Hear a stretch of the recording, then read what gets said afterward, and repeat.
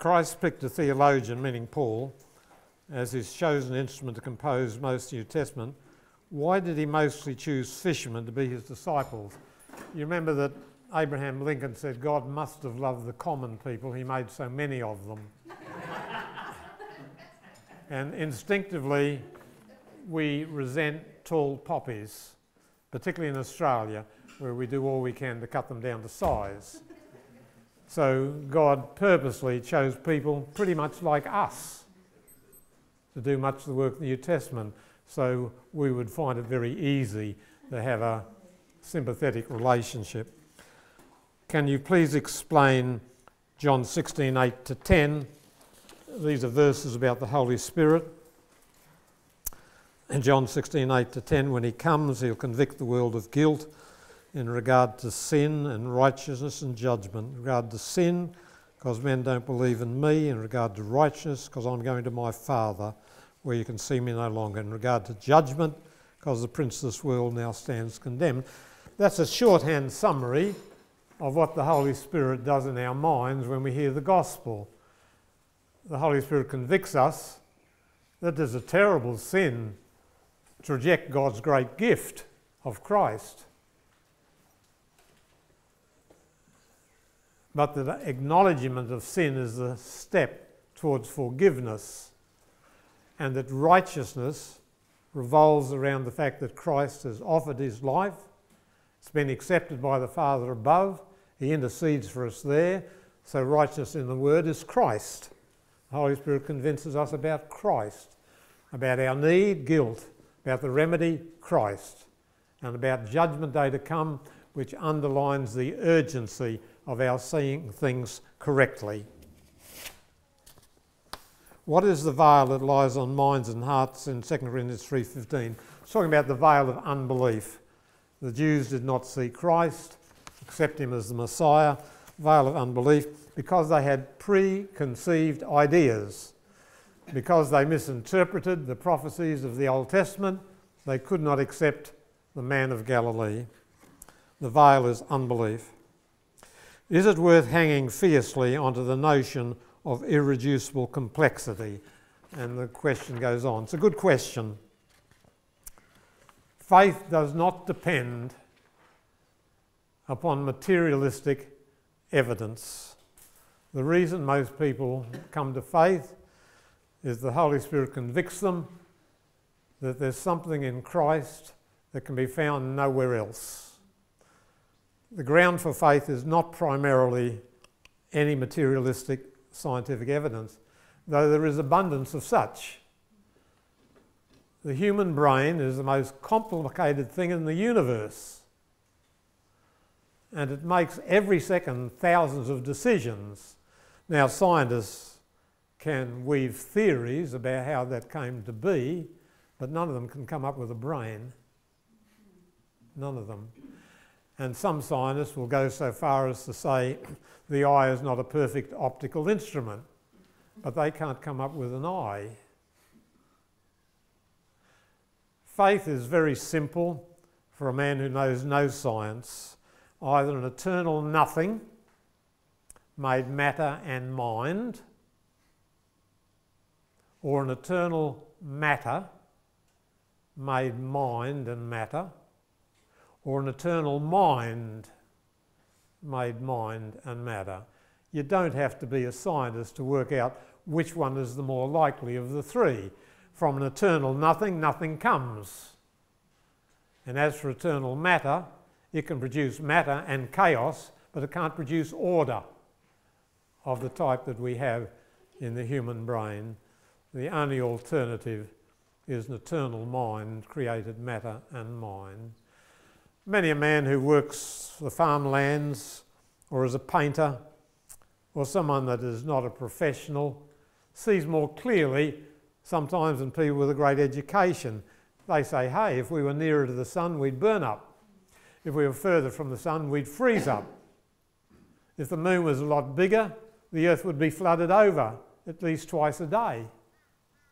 You know, there are some very obvious things. But the miracle of thought is something science has never, ever been able to explain. This agitation of a microscopic bit of matter that makes sense of the universe, that is a miracle. And let no one ever talk you out of it. The miracle of thought. So you don't have to get into arguments on irreducible complexity, because you can make a case on both sides.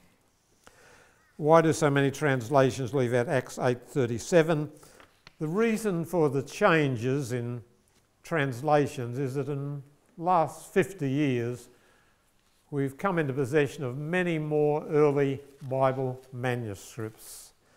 No Bible manuscript is perfect because human beings produce them. Sometimes they nodded, sometimes they repeated, sometimes they omitted. You and I know what it is if we're spending hours on a document. It's so easy to make a mistake. And there are thousands of mistakes in the old Bible manuscript. But when you put them all together, you can find out which are the mistakes. And when they do that, some things accepted in some of the earlier versions are omitted in the later versions because they are not found in the most reliable early manuscripts. But their substance is found in other verses that are accepted. So it should never disturb us if one version leaves out a passage that's found in another. The last one, and I don't think I have a good answer for this one. In Leviticus, the priest exits the camp to cleanse the leper with 2 sparrows, cedar wood, scarlet and hyssop. Can you please explain how the scarlet and hyssop relate to Christ's sacrifice? Hyssop was like a weed growing outside everybody's door. It is a symbol of faith. It is a symbol of the fact that salvation is available to anyone who will stoop with the stoop of faith to accept the gift. The scarlet probably is there because it was used very often with things that are kingly.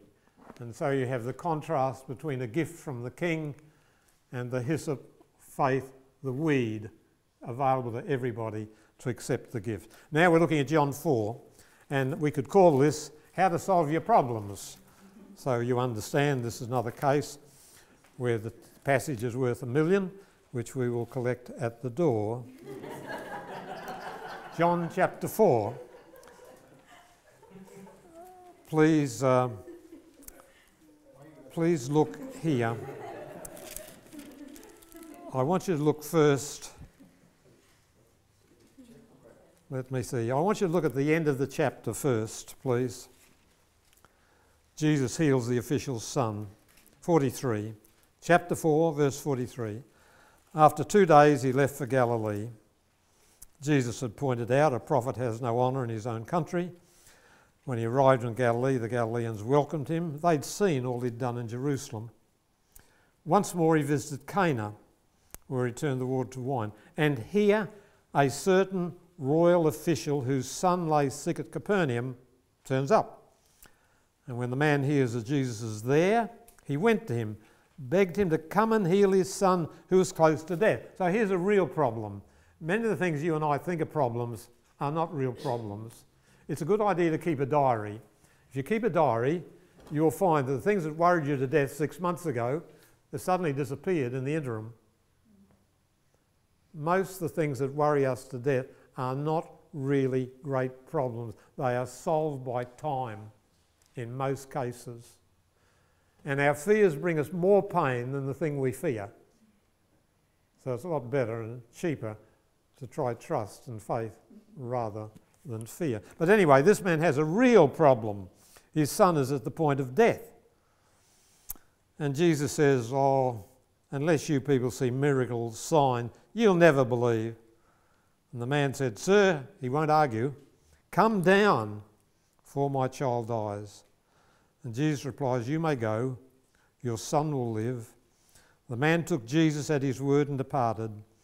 And while he was still on the way, his servants met him with the news his boy was living. He inquired as to the time when his son got better. They said to him, the fever left him yesterday at the 7th hour.